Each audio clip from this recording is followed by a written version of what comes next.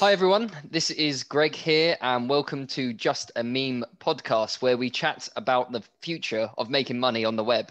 Today we have Antonio joining us from Kendraio where they're creating better rights management and data structures specifically for artists in the music industry.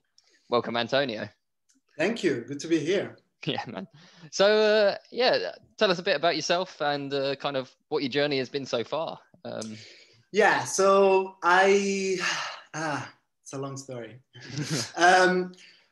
Basically, come from Italy, South Italy, moved to the north when I was kind of like a teenager. Got very much into tech and electronic stuff and studied electronics in high school. Was supposed to be an engineer and go to engineering school, and then realized just about there that engineering wasn't really for me. I loved and still love tech, but I didn't want to just close myself in it. I went to like an open day at university, and it just didn't click. And then decided that I wanted to move from Italy and chose the Netherlands, based in Amsterdam now, and studied arts and culture university. Oh, cool. Yeah, that's a bit different to engineering. Yeah, very different. But in a way, I am so glad I've done that. I will regret it all my life. Otherwise, in a way, it was the two things that I've always loved. I was a massive music head when I was a teenager. Like, really, I was like this crazy hip hop guy as a teenager. And then, but I still love tech and all that. And that was kind of like my background there. Doing university, I studied arts and culture, kind of like did a major in economics of arts and etc. And the two then came together. So I started working in the arts, worked for an art gallery for a while, and then worked for a video production company, doing advertisement as a creative producer, and then got into the crazy blockchain world. What was your entry into that? When was that, and why? Maybe. I think it's an interesting. I think everyone's story meeting the crypto world or blockchain world, it's always fascinating because I think for everyone, you can tell that it shifts their paradigm of what society or money or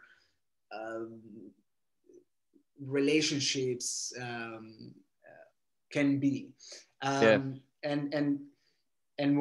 so I was working for a video production company, and then I got hired for this company called Volario, which was doing basically we were building a blockchain, basically a company that was around artists having their rights management on the blockchain and getting paid in that way. And then started evolving with that and got into the crypto world. At the time, I was my roommate was a blockchain developer, Australian guy, and I was completely fascinated with what he was telling me. He was very much deep into it, genius guy, and I got blown out because for me I was hired as kind of like the creative in the company. And I wasn't sure of the technology yet, but then having him at home literally just telling me what can be done with it we had endless conversation on what was possible. And this was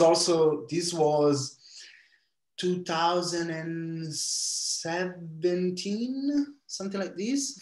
So it was like early. Was going nuts. Yeah. It was just about before like the crazy bull run, and then going through this insane frenzy and seeing it fall down which was interesting, and kind of realizing that beyond the, you can call it bubble or whatever, or the frenzy at the time, there were still the value proposition and the fundamentals of what a blockchain could do still held. And I stick with it, and I kept researching, even after the whole frenzy popped, let's say. Yeah. And look at us now. Now it's kind of like a second wave of incredible projects, incredible stuff. Yeah, it's definitely reminiscent. I think someone tweeted it the other day. It's quite reminiscent of, well, the first one was 2013, which I wasn't around for, when it became really easy to tokenize everything or something. 2017, when you had the ICO boom, where everyone was doing coin offerings. And then now 21, we're looking at NFTs going off the scale, people selling ridiculous amounts. And there's another part there, but I can't remember what it was. But it has kind of like similar parallels to the previous hype cycles. And I do wonder how long this one will go, whether it's the super cycle we've all been waiting for, or it'll kind of settle back down again. It's hard to tell. No one can predict the future. It's I've been thinking about it too for a long, specifically these past 2 months. I was thinking, okay, is this yet another wave of frenzy? I think things will eventually just, let's say, flatten.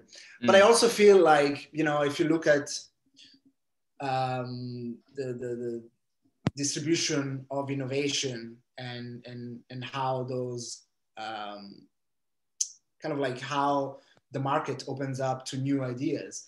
I feel like we've just passed the chasm of, between the innovators and the crazy tech people being very much into it, the philosophy of it too, and then the early adopters and that with the crypto frenzy. I think crypto and Bitcoin was kind of like the Trojan horse for this. And it was a double-edged sword, meaning that everyone knew at least what we were talking about. So even if you were talking about blockchain 3 years ago, everyone would look at you like, what? But at least you'll be like, do you know what Bitcoin is? And they'll be like, okay. And you'll be like, that's the technology behind it. So at least there was an attachment to it. The other part was that it was the technology, blockchain, which it's a technology and has nothing to do with, not nothing to do, but it's the fundamentals of the crazy crypto frenzy, was kind of like linked together. So everyone that despised the airdrop ICOs and thinking that it was just a Ponzi scheme, attached it to the technology, and anything that was on the blockchain at that time was, okay, you are just another Ponzi scheme guy that wants to make a quick buck. So there was that double-edged thing where, yes, everyone knew it and it became almost mainstream, but also the things that were actually valuable and were really good tech stuff got linked to it and were not taken seriously just because they were linked to that. I think you need to go through those sorts of cycles for people to realize that, like, good people to pick it up and then go through the cycle again. Like this NFT thing, I'm sure we'll find that, some people are holding NFTs that are just, worthless after this, and some will like excel even more. And then because someone finds out about it, they'll start building like this platform that we haven't thought of. That's just going to blow everyone away when it kind of comes out in 4 years' time at the next hype cycle. Right. Yeah. And I feel like now we are at that point where the early majority of the market, and we're seeing more and more big companies taking it seriously, from Tesla to MicroStrategy to Square. We're seeing more and more openness from institutional legacy platforms and people. We're seeing that, there's been advocates of it that are not per se coming from it, and yet understand what the benefits of it, from Navar Ravikant to Chamath Palihapitiya to Mark Cuban, and etc. Yeah. Of course, when you see, I don't know, Elon Musk pushing Dogecoin and all of that stuff, you're wondering, okay, how much can we take this seriously? But there is also, like, in a way, an evolutionary generation. Like, people they are in charge now of legacy platforms. Yeah. Will eventually roll out, and our generation will kind of start becoming in charge, and we will be people that have owned cryptocurrencies, that know about it, and that don't see the trickery in it, or the BS, let's say. Yeah. So it's I think it's I'm super excited. I think it's exciting. Would I put my life savings, and will I throw myself all in it? I wouldn't suggest. But I think we are at the tipping point of something fundamentally great. Yeah. Like, this changes everything. Seriously. Yeah. I'll just go back to your point. I think you said earlier that, we kind of had that technical phase where it's heavy tech, but I definitely see a shift in what's happened this time, where artists are picking it up and they're going, oh my God, I can actually get paid for my work. It's like, yeah, you can. Anywhere in the world, digital art is, and that's where I think it's slightly different from the past, because the past two cycles, I'd say, were heavy tech. I mean, I remember reading some of the ICO papers, and it was hard. It was hard going, and you needed to be a developer. But now you have artists and stuff, and that probably brings us on quite nicely to rights management and what you guys are doing. Like, how can we help people in this crazy boom? And what are you guys kind of looking at? Yeah, so exactly. For me, when I was at Volario, my previous company, we were really pushing this, but we saw that the biggest hurdle was that it was just almost impossible for them to go through. There was quite a large and high entry point, technically, and you're right. And I think we've done a much better job at working on UX and UI, making it easy, making it quite affordable, and etc. And we at Kendraio now, of course, we just been accepted for this grant for the web, and we're looking at what, specifically in the music industry, has been kind of like the elephant in the room, which was, yes, we have streaming platform. Yes, Spotify is great, and everyone can, from the tiny independent artists to the major record labels, can actually be in the marketplace even, and be able to potentially make a living. But we saw, I mean, it was clear already 2 years ago that there was it was creating such a gap, and the more the streaming platforms became bigger and bigger, the more the difference between major artists and independent artists skewed. And so we were thinking, okay, what can we do for independent artists, which, by the way, for those that don't know, is the biggest market in terms of growth for the past 2 years at least. So they're owning more and more of the market share, and more artists are realizing that signing up to a major record label, it's actually not a great deal, because you're giving away a percentage of your royalties. You have tons of middlemen and intermediaries that will take a piece of your art and etc. And we've seen that with even bigger people such as Frank Ocean and Chance the Rapper and all of those people deciding specifically or pulling away specifically to become independent. Well, the internet's kind of replaced. So big companies used to own the distribution, and this is true across every industry. Like it used to be the suppliers of the distribution, the logistics, whatever you were making, the raw materials and stuff. They used to be the monopolies, but now we've got these big platforms that are aggregating the demand, and they've become the monopolies now. Right. This is probably the next step where the internet comes in, and it's actually, okay, so those Web2 companies have built these platforms that aggregate demand, but now, you know, all we need is to go back to that 1,000 true fans sort of exactly.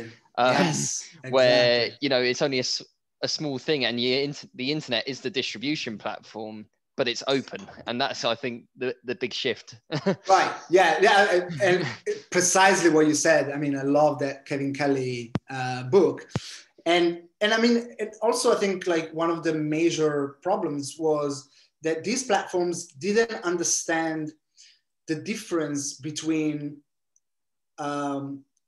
something like a low intent listen and a high intent listen. So the idea of pro rata basically means that, I mean, we're gonna take as much catalog, put it all in once. You give 10 euro for access to the entire catalog, but it makes it so that every listener is equal, and that is not the case. Specifically with artistry, direct to fan, and again, intentions, high listen intentions and low intention. There is a big difference between a song that is being played in the background on a playlist at your party, or in a restaurant, or in an H&M shop while you're shopping, and like the big music fans. But those were not catered for. There is people like me or many others that are willing to have that access to that direct connection, and willing to pay way more. And the only ones that kind of tackled that were the Patreon, a couple of other. I think Patreon did more for that than anyone else. Maybe Bandcamp started doing a really good job. And actually, funny enough, SoundCloud just yesterday announced that they're going to move to a user-centric model instead of pro rata. So it's starting to move off, but remains kind of like a technical issue where if you're moving, there is a reason why these DSPs or streaming platforms have a pro rata model, because it's a user-centric model. It's a bit of a headache in terms of administration. And so what I was thinking is, okay, if we can solve that and we can automate the way that we know who has to be paid, how much has to be paid, the ratio at which they're going to be paid, then it's a win-win situation. We have user-centric, direct-to-fan, high and low interest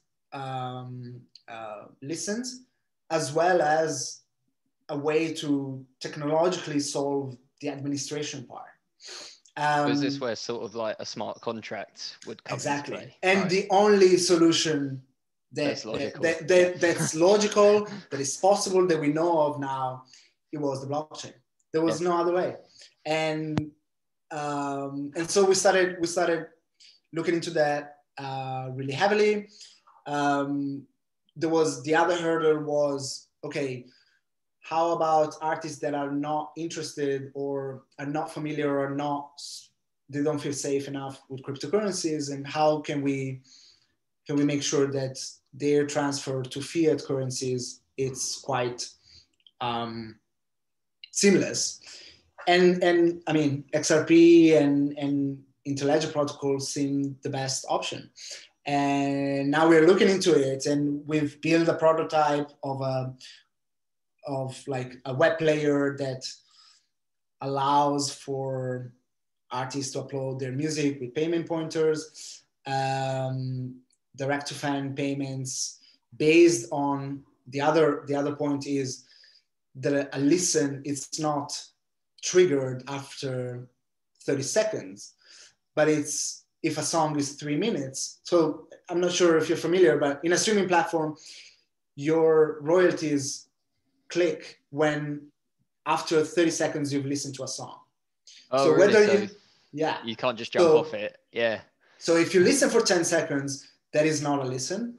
If you listen for 3 minutes, that is as much as listening for 31 seconds. Okay, yeah. And that's where the prorata enters. It's right. I have spent 3 minutes, which is if I had spent 31 seconds, it's 10 times more. 6 times more. Why and how is it that there isn't a difference in there? And the IntelliJ protocol and web monetization solves that heavily, because that makes a difference. That makes a huge difference. The amount of engagement that I am giving to a certain artist should relate proportionally to the amount of money that I'm paying him and that he's receiving. It seems like a really good use case, because a lot of things are digital. I mean, I don't imagine you're measuring how long I play a thing on my vinyl record just yet. Yeah. But one of the big problems about getting information to a smart contract is you don't know how valid the information is, and that's one of the big problems. We're taking stuff from the real world into the digital world. But given music is now, we talk about big streaming platforms, mostly digitized, you have EPs coming out all the time and people like mostly distributing it through the internet. I suppose you've got the ready-made data that's there that is verified to say, okay, they've listened to it for 30 seconds, you get this payout. They've listened to it for 3 minutes, this is how it tapers in between those two, and there's your payout, sort of thing. And it's really interesting.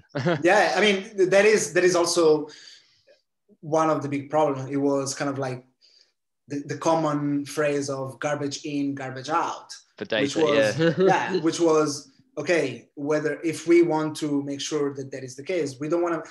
The problem with blockchain is that as it is immutable, once it's garbage in, it becomes almost worse than not being able to change those metadata.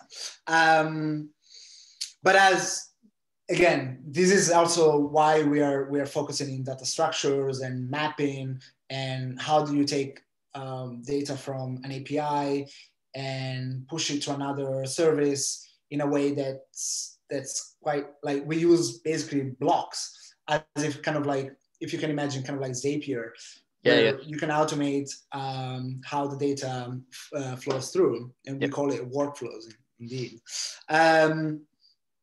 That's a really, really big pain point.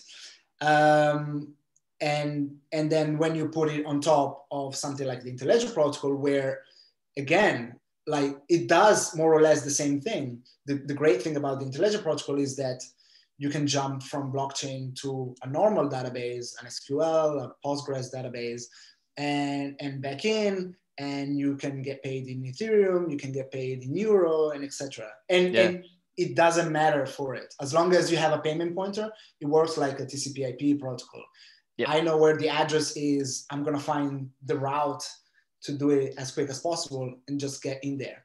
And the combination of those two things, it's incredible. Yeah. So I guess that's where probably Grant for the Web fits in and stuff. So you're building. Is it Kendraio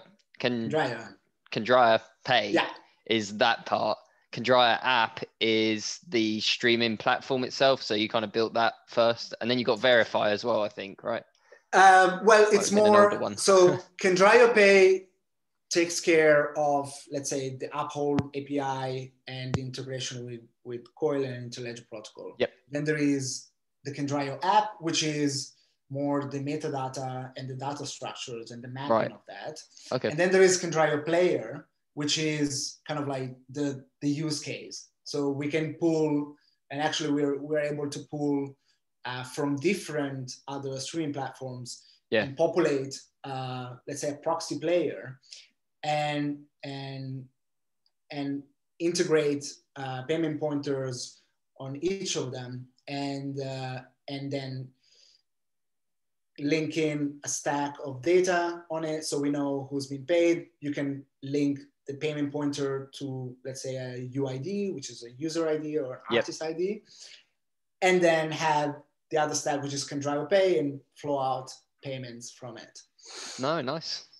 Yeah, it's quite like, it's a bunch of blocks that have to come together, but you can only do it if you have what we usually do and what we like to do.